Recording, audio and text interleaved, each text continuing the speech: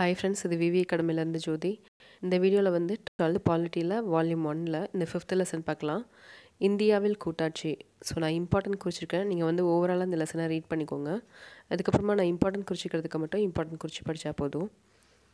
So பார்க்கலாம். மாநில அரசாங்கங்கள் அரசமைப்பால் தோற்றுவிக்கப்பட்டால் மட்டுமே நாம் ஒரு அமைப்பை கூட்டாட்சி முறை என்று கூறலாம் அப்படின்னு சொல்லியிருக்காங்க.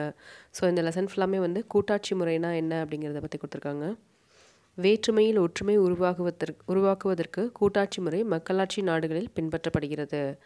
மத்திய மாநில அரசாங்கங்கள் இடையே அதிகார பகிர்வை அரசமைப்பு கூட்டாட்சி முறையில் அமல்படுத்துகிறதுன்னு கொடுத்துருக்காங்க. மிகவும் தெளிவாக அதிகார பகிர்வு வந்து அரசமைப்பால் உருவாக்கப்படுகிறது.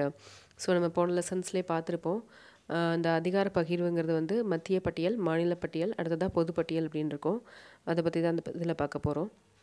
கூட்டாட்சி முறையோட பொருள் அப்படின்ற மாதிரி கொடுத்துருக்காங்க. அதாவது அரசமைப்பு அப்படிங்கிறது வந்து பெற்றோர், மத்திய அரசாங்கம் வந்து ஒரே ஒரு குழந்தைன்ற மாதிரியும், மாநில அரசாங்கங்கள் வந்து குழந்தைகள் அப்படின்ற மாதிரியும் கொடுத்துருக்காங்க. கூட்டாட்சியோட பரிணாமம் அப்படின்னு பார்க்கும்போது வட அமெரிக்காவில் வந்து 13 காலனிகள் ஆங்கிலேய ஆட்சிக்கு எதிராக கிளர்ச்சி செய்து அமெரிக்க ஐக்கிய நாடுகள் உருவாக்கின அப்படின்னு கொடுத்துருக்காங்க. கூட்டாட்சி அடிப்படையில் அரசமைப்பை உருவாக்கின. உலக வரலாற்றில் முதல் கூட்டாட்சி அமைப்பை அரசமைப்பாக கொண்டு வந்தது எதுன்னு கேட்டால் அமெரிக்கா அப்படின்னு சொல்லியிருக்காங்க. இதில் வந்து 3 மொழிகளை பின்பற்றும் சுவிட்சர்லாந்தும் வந்து கூட்டாட்சி முறையை கொண்டு வந்ததுன்னு கொடுத்துருக்காங்க. அடுத்ததாக ஐரோப்பிய யூனியன் வந்து விருப்பத்தின் அடிப்படையில் அமைந்த கூட்டாட்சி முறைக்கு எடுத்துக்காட்டாக அமைந்தது அப்படின்னு சொல்லியிருக்காங்க. ஸோ இதெல்லாம் நீங்கள் தெரிஞ்சுக்கோங்க. இந்தியாவில் கூட்டாட்சி முறையும் வளர்ச்சியும் அப்படின்னு கொடுத்துருக்காங்க. இந்தியாவில் ஒழுங்குமுறை சட்டம் வந்து 1773ஆம் ஆண்டு கூட்டாட்சி முறையின் தோற்றத்தை உருவாக்கியது அப்படின்னு கொடுத்துருக்காங்க. அடுத்ததாக 1919 வந்து இரட்டை ஆட்சியை அறிமுகம் செய்தது. 1935 இந்திய அரசாங்க சட்டம் வந்து மாநிலங்களுக்கு சுயாட்சியை வழங்கியது. ஸோ இந்த 3 இயருமே முக்கியமானது தான் பார்த்துக்கோங்க. அடுத்ததாக விடுதலை இந்தியாவின் அரசமைப்பு வந்து 6வது பகுதியில் கூட்டாட்சி முறையை வழங்குகிறது. அதோட அரசமைப்போட 7வது அட்டவணை இருக்கு இல்லையா, 12 அட்டவணை இருக்கு இல்லையா, அதில் 7வது அட்டவணை வந்து 3 பட்டியல்களை உருவாக்கி அதிகார பகிர்வை மத்திய மாநில அரசாங்கங்களுக்கு வழங்குகின்றன அப்படின்னு சொல்லியிருக்காங்க. ஸோ அந்த பட்டியல்னால் அந்த 3 தான். அந்த மத்திய பட்டியல், மாநில பட்டியல், பொது பட்டியல். ஸோ அதை தான் வந்து இந்த 7வது அட்டவணையில் கொடுத்துருக்கோம் அப்படின்ற மாதிரி சொல்லியிருக்காங்க. அடுத்ததாக இந்திய அரசியலமைப்பு கீழ்கண்ட கூட்டாட்சி தன்மைகளை பெற்றுள்ளது அப்படின்ட்டு ஒரு 10 தன்மைகள் கொடுத்துருக்காங்க. ஸோ இதில் ஃபஸ்ட்டு தன்மை வந்து எழுதப்பட்ட அரசமைப்பு அப்படின்னு கொடுத்துருக்காங்க.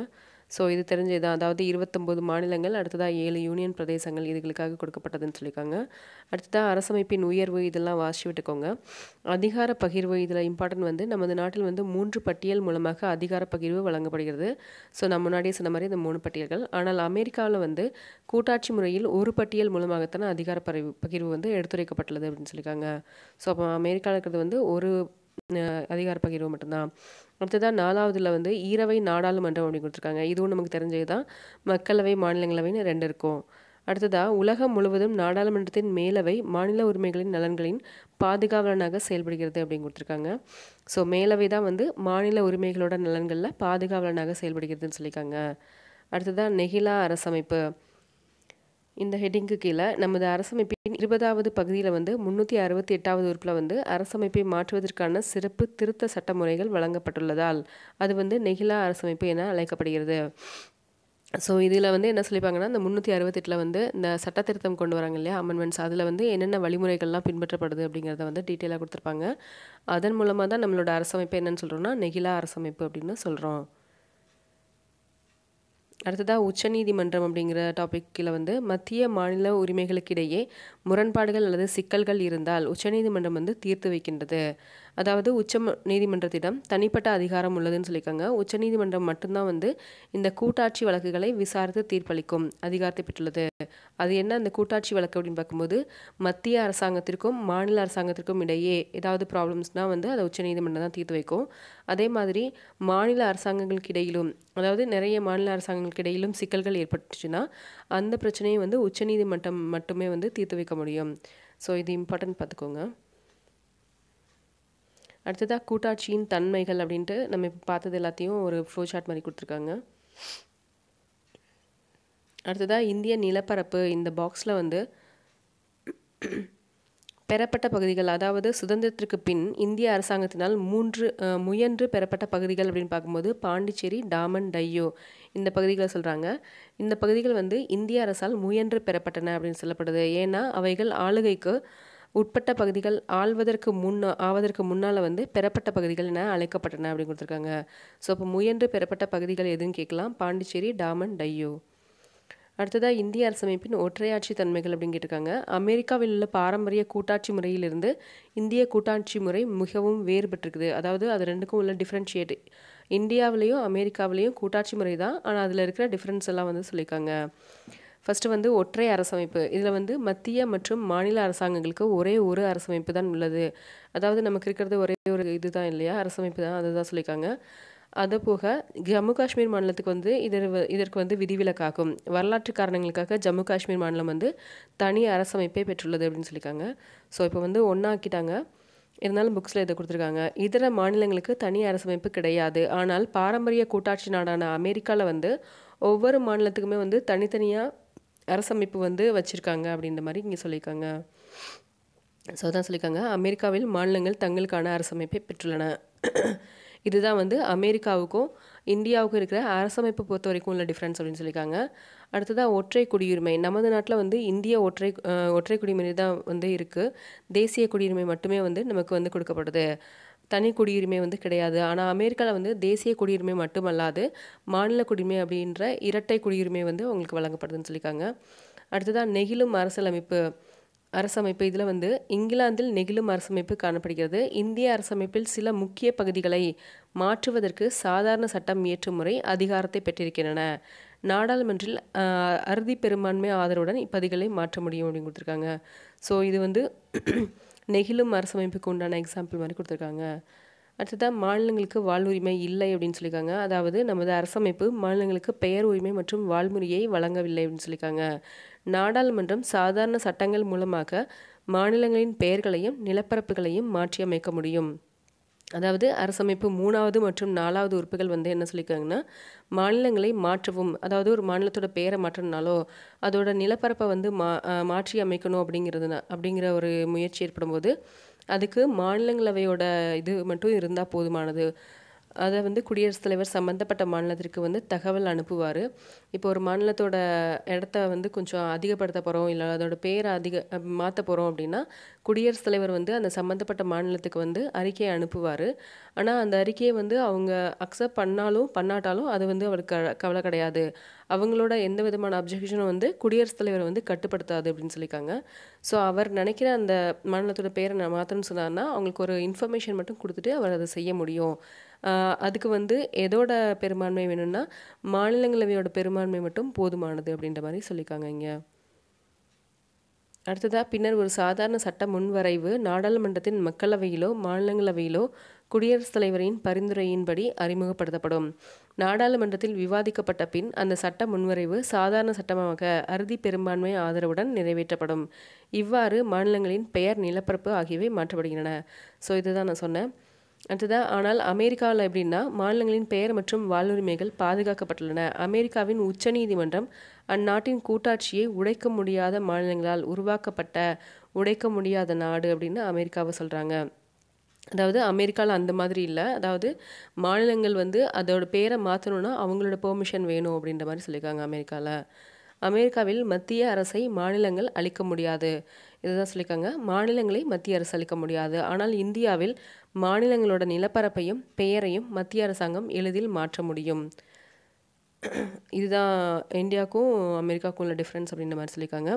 அடுத்ததாக முன்பு சிக்கிம் வந்து இந்தியாவுடன் ஒரு இணை மாநிலம் அப்படின்னு அழைக்கப்பட்டதுன்னு சொல்லியிருக்காங்க. ஸோ இதுவும் முக்கியம்தான். அடுத்ததாக கூட்டாட்சிக்கு எதிரான மாநிலங்களவை. இந்த ஹெட்டிங் கீழே 3 முக்கிய தளங்களில் வந்து மாநில உரிமைகளுக்கு எதிராக மாநிலங்களவை செயல்படுகிறது அப்படின்னு சொல்லியிருக்காங்க. ஸோ நம்ம முன்னாடியே பார்த்தோம், மாநிலங்களவை தான் வந்து மாநிலங்களுக்கு உண்டான உரிமைகளை மீட்டு தர்றதை பாதுகாவலன் அப்படின்ற மாதிரி நம்ம பார்த்தோம். இப்போ என்ன சொல்லியிருக்காங்கன்னா 3 முக்கிய தளங்களில் மாநில உரிமைகளுக்கு எதிராகவே மாநிலங்களவை செயல்படுகிறது அப்படின்னு சொல்லியிருக்காங்க. அது என்னெல்லாம் பார்க்கும்போது இடங்கள், அதாவது ராஜ்யசபாக்கு ஒதுக்கப்படுற இடங்கள், மாநிலங்களவைக்கு ஒதுக்கப்படுற இடங்கள் வந்து மக்கள் தொகை அடிப்படையில் தான் வந்து நம்மளோட இந்தியாவில் வந்து ஒதுக்கப்படுது. அதாவது உத்தரப்பிரதேசத்துக்கு வந்து 31 இடங்களும் நாகாலாந்துக்கு வந்து 1 இடம் அப்படின்னு வழங்கப்படுது.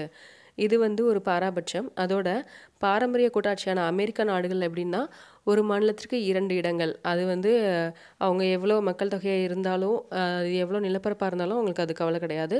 ஒரு மாநிலத்துக்கு 2 இடங்கள் அப்படின்ற மாதிரி தான் ஒதுக்கியிருக்காங்க. ஸோ இது மூலமாகவும் நம்மளோட மாநிலத்தோட இது வந்து முக்கியத்துவம் வந்து குறைக்கப்படுது அப்படின்ற மாதிரி சொல்லியிருக்காங்க.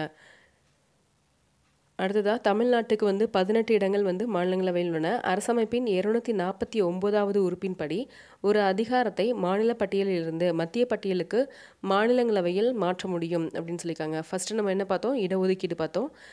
இது வந்து மாநிலங்களவையில் நிறைவேற்றினாலே அவங்க இதுபடி தான் வந்து கொடுத்துருக்காங்கன்ற மாதிரி சொல்லியிருக்காங்க. மாநிலங்களவைக்கு தான் இது வந்து பெரும்பான்மை முக்கியத்துவம் அளிக்கப்படுது. ஒரு நம்ம இந்தியாவில் வந்து அதோட இது மக்கள் தொகை இதுபடி வந்து கொடுத்துருக்காங்க, இடம் கொடுத்துருக்காங்க அப்படின்ற மாதிரி சொல்லியிருக்காங்க. இது மாநிலங்களவையினால் மாநிலங்களுக்கு இழைக்கப்படுற அநீதி அப்படின்ற மாதிரி சொல்லியிருக்காங்க. அடுத்ததாக சொல்லப்படுறது 249வது உறுப்பின்படி ஒரு அதிகாரத்தை வந்து மானிய பட்டியலிலிருந்து மத்திய பட்டியலுக்கு மாநிலங்களவையால் மாற்ற முடியும். இது வந்து தேசிய நலன் கருதி மாநிலங்களவை இம்மாற்றத்தை செய்யலாம் அப்படின்னு கொடுத்துருக்காங்க. வருகை தந்த உறுப்பினர்களில் வந்து 2/3 பங்கு பெரும்பான்மை இருந்தாலே போதும். இல்லாட்டா மொத்த உறுப்பினர்களின் பெரும்பான்மை ஆதரவு இருந்தால் மாநிலங்களவை ஒரு தீர்மானத்தை இயற்றினால் மாநில அதிகாரத்தை மத்திய பட்டியலுக்கு 1 வருட காலத்திற்கு மாற்றலாம் அப்படின்னு சொல்லியிருக்காங்க. ஸோ அதாவது இப்போ இந்த நீட் எக்ஸாம் எடுத்துக்கிட்டோன்னா மாநில அரசு நினச்சா இதில் வந்து கொண்டு வரலாம் மாற்றத்தை. ஆனால் மத்திய அரசு நினச்சாங்கன்னா அவங்க சொல்கிறது தான் வந்து நம்ம ஏற்றுக்கணும், அந்த மாநிலங்கள் வந்து ஏற்றுக்கணும் அப்படின்ற வகையில் அவங்க வந்து 1 வருஷத்து காலத்துக்கு அதை மாற்றலாம். இல்லாட்டா ஃபுல்லாமே இனிமேல் கல்வித்துறையில் நாங்கள் தான் வந்து அந்த நீட் எக்ஸாம் பொறுத்த வரைக்கும் நாங்கள் தான் சட்டம் ஏற்றுவோம் அப்படின்னு சொல்லிட்டு அது மாநில அரசு வந்து ஒன்றுமே பண்ண முடியாது. ஸோ இதுவுமே வந்து மாநிலங்களவையே வந்து மாநிலங்களுக்கு செய்கிற ஒரு அநீதி அப்படின்ற மாதிரி இங்கே சொல்லியிருக்காங்க. ஸோ அதை இங்கே சொல்லியிருக்காங்க, வேலியே பயிரை மேய்வது போல மாநில உரிமைகளின் பாதுகாவலனாகிய மாநிலங்களவையே மாநில உரிமையை பாதிக்கின்றது. அடுத்ததாக 3வதாக சொல்ல வர்றது வந்து அரசமைப்பின் 312வது உறுப்பின் கீழ் புதிய அனைத்து இந்திய பணிகளை உருவாக்கும் அதிகாரம் வந்து மாநிலங்களவைக்கு தான் வழங்கப்பட்டிருக்குது. இதுவுமே வந்து 2/3 பங்கு பெரும்பான்மை மற்றும் மொத்தமாக வந்திருக்கிற மாநிலங்களவை உறுப்பினர்களில் அறுதி பெரும்பான்மை ஆதரவுடன் வந்து புதிய அனைத்து இந்திய பணிகளை உருவாக்கும் அதிகாரத்தை வந்து மாநிலங்களவை தான் பெற்றிருக்கின்றது. அனைத்து இந்திய பணிகள் மத்திய அரசாங்கத்தின் ஆதிக்கத்தை வந்து உருவாக்குகின்றன என்று மாநிலங்கள் குற்றம் சாட்டுகின்றன. இந்திய ஆட்சி பணியாக இருக்கிற IAS, அடுத்ததாக இந்திய காவல் பணி, இந்திய வனப்பணி, இது எல்லாமே வந்துட்டு முக்கிய அனைத்து இந்திய பணிகளாகும். இதில் பார்த்திங்கன்னா மாநில உரிமைகளை பாதிக்கக்கூடிய அனைத்து இந்திய பணிகளை உருவாக்கும் அதிகாரம் வந்து மாநிலங்களவை தான் பெற்றிருக்குது. இதை வந்து பல மாநிலங்கள் எதிர்க்கின்றன அப்படின்னு சொல்லியிருக்காங்க. ஸோ இந்த 3மே வந்து ரொம்ப முக்கியமான பாயிண்ட்ஸு. அண்ட் இதோட உறுப்புகளை பார்த்துக்கோங்க, 312 அண்டு 219, அதுக்கப்புறமா மாநிலங்களவைக்கு ஒதுக்கப்படுற சீட்ஸ், இது எல்லாமே வந்து மாநிலங்களவையால் மாநிலத்துக்கு இழைக்கப்படுற அநீதின்னு கொடுத்துருக்காங்க. அடுத்ததாக சமமற்ற அதிகார பகிர்வு. இந்த ஹெட்டிங் கீழே மத்திய அரசிற்கு சாதகமாகவும் மாநிலங்களுக்கு எதிராகவும் அதிகார பகிர்வு உள்ளதாக பல மாநிலங்கள் கூறுகின்றன. மத்திய அரசாங்கம் மாநிலங்களை விட எண்ணிக்கையில் அதிக அதிகாரங்களை பெற்றுள்ளது. முக்கியமான அதிகாரங்களும் மத்திய அரசிடமே உள்ளன. அதிக வருமானத்தை ஈட்டி தரும் அதிகாரங்களும் மத்திய அரசிடமே உள்ளன. ஸோ அப்போ எண்ணிக்கையிலையும் அதிகமாக வந்து மத்திய அரசு தான் வச்சுருக்காங்க சட்டம் இயற்றத்தில். முக்கியத்துவம் பார்க்கும்போதும் அவங்களுக்கு தான் இருக்குது, வருமானம் பார்க்கும்போதும் அவங்களுக்கு தான் இருக்குது அப்படின்ற மாதிரி சொல்லியிருக்காங்க. அது ஆகிய காரணங்களில் மாநிலங்கள் பலவீனமான நிலையில் உள்ளன. நிதி ஆதாரத்திற்கு மத்திய அரசையே மாநிலங்கள் சார்ந்துள்ளன. பொதுப்பட்டியல் அதிகாரங்களில் வந்து மத்திய அரசு சொல்வதை மாநில அரசாங்கங்கள் கேட்க வேண்டிய நிலை உள்ளது. பட்டியலில் இல்லாத இதர அதிகாரங்கள் நமது அரசமைப்பில் மத்திய அரசாங்கத்திடமே உள்ளன அப்படின்னு சொல்லியிருக்காங்க. இது போக பொதுப்பட்டியலை பார்க்கும்போதும் அதுலேயும் வந்துட்டு மத்திய அரசு வந்து சட்டம் இயற்றலாம், மாநில அரசுகள் அதை கேட்டுதான் ஆகணும். அதே மாதிரி இதர அதிகாரங்கள் இருக்குது, இதுவும் வந்து முழுமையாக வந்து மத்திய அரசுக்கிட்ட தான் இருக்குது அப்படின்னு சொல்லியிருக்காங்க. ஆனால் பாரம்பரிய கூட்டாட்சியை பின்பற்ற அமெரிக்காவில் வந்து இந்த இதர அதிகாரங்கள் அப்படிங்கிறது வந்து மாநில அரசாங்கத்திடம் இருக்குது அப்படின்ற மாதிரி சொல்லியிருக்காங்க. அடுத்ததாக அவசர காலங்கள் அப்படின்னு பார்க்கும்போது நமது அரசமைப்பின் 18வது பகுதியில் வந்து 352ங்கிறது வந்து தேசிய நெருக்கடியை பற்றியும் 360ங்கிறது வந்து நிதி நெருக்கடியை பற்றியும் சொல்லியிருப்பாங்க. இந்த 352 படி, அதுக்கப்புறமா 356 படி வந்து ஒரு மாநிலத்திலையும் அரசியல் சாசன அமைப்பு முறை பால்படுத்தப்பட்டால் குடியரசுத் தலைவர் வந்து மாநில அரசை நீக்கிவிட்டு அவசர காலத்தை கொண்டு வரலாம். ஸோ இது வந்து 356. 352ங்கிறது வந்து தேசிய நெருக்கடி. 360 அப்படிங்கிறது வந்து நிதி நிலைமை மோசமடைந்தால், ஒரு நாட்டோட நிதி நிலைமை மோசமடைந்தால் குடியரசுத் தலைவர் வந்து நிதி அவசர காலத்தை பிறப்பிக்கலாம். ஸோ இந்த 360 வந்து இன்னும் நம்மளோட இந்தியாவில் செயல்முறைப்படுத்தப்படலை. 352, 356 கொண்டு வந்திருக்காங்க. அடுத்ததாக ஒருங்கிணைந்த நீதித்துறை. இது வந்து இந்திய அரசமைப்பு நீதித்துறையில் கூட்டாட்சி முறையை வழங்கவில்லை. நீதித்துறை ஒருங்கிணைந்த துறையாக உள்ளது அப்படின்னு கொடுத்துருக்காங்க. ஆனால் அமெரிக்காவில் நீதித்துறையிலும் கூட்டாட்சி முறை பின்பற்றப்படுகிறது. இந்தியாவை பொறுத்த வரைக்கும் சட்டமன்றம், ஆட்சித்துறை, நிதி தளங்களில் மட்டுமே வந்து கூட்டாட்சியில் இயங்குகிறது. நீதித்துறை வந்து கூட்டாட்சியில் இல்லை அப்படின்னு சொல்லியிருக்காங்க. அடுத்ததாக தேர்தல் ஆணையம் அப்படின்னு கொடுத்துருக்காங்க. அந்த ஹெட்டிங் கீழே மாநில சட்டமன்றத்திற்கான தேர்தல்களை நடத்துவதற்கு தனி தேர்தல் ஆணையம் கிடையாது. தேர்தல் முதன்மை அதிகாரி தேசிய தேர்தல் ஆணையம் தலைமையின் கீழ் செயல்படுவார். அவ்வளோதானே தவிர மாநிலத்துக்குன்னு வந்து தேர்தல் ஆணையம் கிடையாது அப்படின்ற மாதிரி சொல்லியிருக்காங்க. அடுத்ததாக மாநில தேர்தல் ஆணையம் இந்த பாக்ஸில் வந்து சென்னையில் உள்ள மாநில தேர்தல் ஆணையம் கூட்டாட்சி முறையின் அங்கம் இல்லை. அவ்வாணையம் 73வது மற்றும் 74வது அரசியல் சாசன திருத்த சட்டங்கள் அடிப்படையில் சுயாட்சி அமைப்புகளுக்கு, அதாவது பஞ்சாயத்து நகராட்சி அமைப்புகளுக்கு தேர்தலை நடத்துகின்றது. இதுதான் வந்து மாநில தேர்தல் ஆணையத்தோட இதுன்னு சொல்லியிருக்காங்க. அடுத்ததாக ஒருங்கிணைந்த தணிக்கை முறை, சியூஜின்னு சொல்லுவோம் இல்லையா, நம்மளோட இந்திய கணக்குகளை பார்க்குறதுக்கு நம்மளோட மத்திய அரசுக்களை மட்டும்தான் அந்த இது கொடுத்துருக்காங்க, தணிக்கை உத்துறைன்றது. அது வந்து மாநிலங்களுக்கு தனியாக இல்லை அப்படின்ற மாதிரி இங்கே சொல்லியிருக்காங்க. இந்திய அரசமைப்பு மத்திய மாநில அரசாங்கங்களுக்கு ஒருங்கிணைந்த தணிக்கை முறையையும் அமைப்பையும் உருவாக்கியுள்ளது. சிஏஜி எனப்படும் தலைமை கணக்கு தணிக்கையாளர் அரசமைப்பின் 148வது உறுப்பின்படி தேசிய மற்றும் மாநில அளவிலான தணிக்கை அதிகாரத்தை பெற்றுள்ளார். இந்திய கூட்டாட்சி முறையில் மாநிலங்களுக்கென்று தனியான தணிக்கை அமைப்பு இல்லை. ஸோ இதுவும் ரொம்ப முக்கியம். அண்ட் தணிக்கை அதிகாரி வந்து 148வது உறுப்பின்படி அப்பாயின்மெண்ட் பண்ணப்படுறாரு, அதையும் பார்த்துக்கோங்க. அடுத்ததான் நிர்வாக வசதிக்காக நமது நாடும் மக்களும் பல்வேறு மாநிலங்களாக பிரிக்கப்பட்டிருந்தாலும் நமது நாடு ஒருங்கிணைந்த ஒற்றுமையான நாடாகும். ஒரே ஆதாரத்திலிருந்து ஆட்சியின் கீழ் அனைத்து மக்களும் ஒன்றாக ஒற்றுமையாக வசிப்பார்கள் அப்படின்னு கொடுத்துருக்காங்க. ஸோ இது வந்து அம்பேத்கரோட ஸ்டேட்மெண்ட், பார்த்துக்கோங்க. அடுத்ததாக முடிவுரைன்னு கொடுத்துருக்காங்க. அரசியல் சாசனக்குழு நமது நாட்டின் பன்முக மக்கள் முன்னேற்றத்திற்கு கூட்டாட்சி முறை அவசியம் என்று கருதுகிறது. இருந்த போதிலும் பிரிவினைவாத சக்திகளை தடுப்பதற்கு வலிமையான மத்திய அரசாங்கம் தேவை என்று அரசியல் சாசனக்குழு வந்து முடிவு செஞ்சது. அதன்படி 1947ஆம் ஆண்டு பாகிஸ்தான் பிரிந்த பிறகு ஏற்பட்ட துயரமான கலவரங்கள் மீண்டும் நடைபெறக்கூடாது என அரசியல் தலைவர்கள் முடிவு செய்தனர். ஆகவே தேசிய ஒற்றுமைக்கு முதலிடத்தையும் மாநில உரிமைகளுக்கு 2ஆம் இடத்தையும் கூட்டாட்சி முறையில் வழங்கியிருக்கார்கள் அப்படின்னு சொல்லியிருக்காங்க. அதாவது ஏன் வந்து மாநில அரசை விட மத்திய அரசுக்கு அதிகமான அதிகாரங்கள் நம்ம கொடுத்துருக்கோன்னா அதுக்கு ரீசன் இதுதான் சொல்லியிருக்காங்க. நிறைய கலவரங்கள் வந்து மீண்டும் நடைபெறக்கூடாது அப்படின்றதுனால தேசிய ஒற்றுமைக்கு வந்து முதலிடத்தையும் மாநில உரிமைகளுக்கு வந்து 2ஆம் இடத்தையும் இந்த கூட்டாட்சி முறையில் நம்ம வழங்கியிருக்கோம் அப்படின்னு சொல்லியிருக்காங்க. அடுத்ததாக பேராசிரியர் வேர் இவர் என்ன சொல்லியிருக்காங்கன்னா, இந்திய கூட்டாட்சி முறையை பற்றி இந்தியா ஒரு பாதியளவு கூட்டாட்சி முறையான அரசாங்கம் அப்படின்னு சொல்லியிருக்காரு. அடுத்ததாக ரஷ்ய நாட்டை சார்ந்த அலெக்சாண்டர் அவிக்ஸ் இவர் என்ன சொல்லியிருக்காருன்னா, இந்தியாவின் கூட்டாட்சியை தனித்துவமானது அப்படின்னு வர்ணிச்சிருக்காரு. அடுத்ததாக மத்திய மாநில அதிகார பகிர்வு. இதில் மத்திய மாநில அரசாங்கங்களுக்கிடையே அதிகார பகிர்வு 3 தளங்களில் காணப்படுகிறது. ஸோ நம்ம மறுபடியும் அந்த பார்த்தது தான் சொல்கிறாங்க. சட்டமன்ற அதிகார பகிர்வு, ஆட்சித்துறை அதிகார பகிர்வு, நிதி அதிகார பகிர்வு. இதில் சட்டமன்ற அதிகார பகிர்வு வந்து மத்திய மாநில உறவுகளில் சட்டமன்ற அதிகார பகிர்வு 2 தரங்களில் வழங்கப்படுது. ஒன்று வந்து அதிகார பகிர்வோட எல்லை, இன்னொன்று வந்து அதிகாரங்கள் பகிர்வு. இந்த அதிகார பகிர்வோட எல்லை அப்படின்னு பார்க்கும்போது மத்திய அரசு எல்லைகளை தாண்டிய அதிகாரத்தையும் பெற்றிருக்குன்னு சொல்லியிருக்காங்க.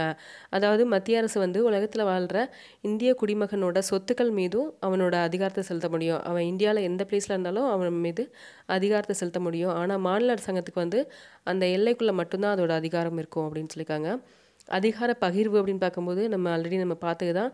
இதில் மத்திய பட்டியலில் வந்து 100 துறைகள் இருக்குதுன்னு சொல்லியிருக்காங்க, 100 அதிகாரங்கள். அடுத்ததாக மாநில பட்டியலில் வந்து 59 அதிகாரங்கள் இருக்குதுன்னு சொல்லியிருக்காங்க. பொதுப்பட்டியலில் வந்து 52 அதிகாரங்கள் இருக்குதுன்னு சொல்லியிருக்காங்க. மத்திய மாநில அரசாங்கங்கள் இரண்டுமே இப்பட்டியலில் அதிகாரம் செலுத்துவதால் இப்பட்டியலுக்கு பொதுப்பட்டியல் அப்படின்னு பெயரிடப்பட்டிருக்குது. ஸோ இந்த பட்டியல் ஃபுல்லாமே வந்துட்டு உங்களுக்கு 10th நியூ புக்கில் கிளியராகவே கொடுத்துருப்பாங்க. ஸோ அதில் பார்த்துக்கோங்க, நான் நடத்தியும் போட்டிருக்கேன். இம்மூன்று பட்டியல்கள் தவிர இதர அதிகாரங்கள் என்ற வகையும் உள்ளது. இம்மூன்று பட்டியல்களில் இடம்பெற்ற அதிகாரங்கள் எல்லாம் மத்திய அரசாங்கத்தின் ஆளுமையின் கீழ் வருகின்றன அப்படின்னு கொடுத்துருக்காங்க. மேற்கண்ட அதிகார பரவியை வழங்குவதில் வந்து நம்மளுடைய இந்திய அரசாங்க சட்டம் 1935 வந்து பின்பற்றிருக்காங்கன்னு சொல்லியிருக்காங்க. அதாவது இந்த இதர அதிகாரங்கள்னு பிரிச்சிருக்காங்க இல்லையா, இதை எதை ஃபாலோ பண்ணி பிரிச்சிருக்காங்கன்னு பார்த்தா நம்மளோட இந்திய அரசாங்க சட்டம் 1935 பயன்படுத்தி. அடுத்ததாக இந்த விதிவிலக்கு, தேசிய அவசர காலம், இதெல்லாம் வந்து ஜஸ்ட் ரீட் பண்ணிக்கோங்க. நம்ம படிச்சதை தான் ரிப்பீட்டடாக வரும். அதுதான் மாநிலங்களுக்கிடையான ஒப்பந்தம். 2 அல்லது 2க்கு மேற்பட்ட மாநிலங்கள் தங்களின் நலன்மை கருதி ஒரு குறிப்பிட்ட அதிகாரத்தில் மத்திய அரசு தங்களுக்கான பொது சட்டத்தை நிறைவேற்றணும் அப்படின்னு கேட்டால் நாடாளுமன்றம் வந்து சட்டத்தை வந்து நிறைவேற்றி கொடுக்கும். இதை வந்து என்ன சொல்கிறாங்கன்னா மாநிலங்களுக்கிடையான ஒப்பந்தம். அடுத்ததாக சர்வதேச ஒப்பந்தம் அப்படின்னு பார்க்கும்போது சர்வதேச ஒப்பந்தங்களை அமல்படுத்துவதற்காக நாடாளுமன்றம் வந்து மாநிலத்தில் வந்து சட்டம் இயற்றலாம். அதாவது இப்போ ஒரு ஃபாரின் கண்ட்ரி வந்து நம்மளோட தமிழ்நாட்டில் வந்து ஒரு கம்பெனி ஆரம்பிக்க போகிறாங்கன்னா அதுக்கு தேவையான சட்டங்கள் வந்து நாடாளுமன்றத்தின் மூலமாக இயற்றப்படலாம். நம்மளோட தமிழ்நாட்டில் பெர்மிஷன் கேட்க வேண்டியன்ற அவசியம் கிடையாது. அதுதான் வந்து சர்வதேச ஒப்பந்தம் அப்படின்னு கொடுத்துருக்காங்க. அடுத்ததாக 356 அவசர காலம் வந்து நம்ம பார்த்தது தான் மாநிலங்களுக்கிடையான நாடாளுமன்றம் சட்டம் ஏற்றத்துக்கு வந்து குடியரசுத் தலைவருக்கு அதிகாரம் கிடைக்கும். இது வந்து மாநில அவசர காலம் சொல்லுவாங்க. அடுத்ததான் நிதி அதிகார பகிர்வு. இந்திய அரசாங்க சட்டம் 1935 பெரிய அளவில் பிரதிபலிக்கின்றது. 2 வகையான வருமானங்கள் நிதி பகிர்வில் காணப்படுகின்றன சொல்லியிருக்காங்க. ஒன்று வந்து வரி வருமான பகிர்வு, இன்னொன்று வந்து இதர வருமான பகிர்வு. இதில் வரி வருமான பகிர்வு அப்படின்னு பார்க்கும்போது மத்திய மாநில நிதி பகிர்வில் வரி வருமான பகிர்வு 5 வகைகளில் தீர்மானிக்கப்படுது. சுங்கவரி வந்து மத்திய அரசாங்கத்திற்கும், விற்பனை வரி அப்படிங்கிறது வந்து முற்றிலுமாக மாநில அரசாங்கத்திற்கும் ஒதுக்கப்பட்டிருக்குது. அடுத்ததாக சில வரிகளை மத்திய அரசாங்கம் வந்து விதிக்கிறது. ஆனால் அதுக்குண்டான காசை வசூலித்து அதை யூஸ் பண்ணிக்கிறது வந்து மாநிலமாக இருக்கும். அதுக்கு எக்ஸாம்பிளாக வந்து முத்திரை வரி, மதுவினால் தயாரிக்கப்பட்ட மருந்து பொருட்கள் மீதான கலால் வரி இதை சொல்கிறாங்க. அடுத்ததாக சில வரிகள் வந்து மத்திய அரசாங்கம் விதிக்கும். ஆனால் அந்த வருமானம் வந்து மாநில அரசுக்கு அதை வந்து கலெக்ட் பண்ணி மாநில அரசாங்கத்துக்கு வந்து கொடுத்துரும் மத்திய அரசே. அதுக்கு எக்ஸாம்பிளாக வந்து விளம்பரங்கள் மீதான வரி, செய்தித்தாள்களில் வர்ற விளம்பரங்கள் மீதான வரியை சொல்கிறாங்க. அடுத்ததாக சில வரிகள் வந்து மத்திய அரசால் விதிக்கப்பட்டு நிறைய மாநிலங்களுக்கு வந்து பகிர்ந்து அளிக்கப்படும். இதை வந்து எக்ஸாம்பிளுக்கு வந்து விவசாய வருமானம் தவிர்த்த பிற வருமானங்கள் மீதான வரி அப்படின்னு கொடுத்துருக்காங்க. அடுத்ததாக இதர வருமான பகிர்வுன்னு பார்க்கும்போது மத்திய அரசாங்கம் தனக்கான வணிக மற்றும் தொழில் நிறுவனங்களை நடத்தி வருமானத்தை ஈட்டலாம். தொழில் நிதி நிறுவனம், ரயில்வே துறை, ஒலிபரப்பு, அஞ்சல் துறை. அடுத்ததாக மாநில அரசாங்கங்களும் வந்து தங்களுக்கு உண்டான வருமானத்தை ஈட்டிக்கொள்றதுக்கு சில துறைகளை ஆரம்பிக்கலாம். அது என்னென்னு பார்க்கும்போது மின்சாரம், நீர்ப்பாசனம், வனங்கள், தரைவழி போக்குவரத்து போன்ற துறைகளில் மாநில அரசாங்கங்கள் வருமானத்தை ஈட்டலாம் கொடுத்துருக்காங்க. ஸோ அதுதான் இங்கே வந்து ஃப்ளோ சார்ட்டாகவும் கொடுத்துருக்காங்க. நம்ம பார்த்ததை மத்திய அரசால் விதிக்கப்பட்டு மாநில அரசால் வசூலிக்கப்படும் வரிகள், அடுத்ததாக மத்திய அரசால் விதிக்கப்பட்டு வசூலிக்கப்பட்டு அந்தந்த மாநிலங்களுக்கு வழங்கப்படும் வரிகள், மத்திய அரசால் விதிக்கப்பட்டு வசூலிக்கப்பட்டு மாநிலங்களுக்கிடையே பகிர்ந்தளிக்கப்படும் வரிகள். ஸோ இந்த மூணையும் தான் நம்ம பார்த்தோம். இது ஆல்ரெடி தெரிஞ்சதுதான், மத்திய அரசாங்கத்திற்கு ஒதுக்கப்பட்ட வரிகள், அடுத்ததாக மாநில அரசாங்கத்திற்கு ஒதுக்கப்பட்ட வரிகள். ஸோ இது எல்லாமே ரொம்ப முக்கியம், பார்த்துக்கோங்க. ஸோ இதுக்கப்புறமா நிதிக்குழுலேருந்து நம்ம நெக்ஸ்ட் வீடியோவில் பார்க்கலாம். Thank you friends.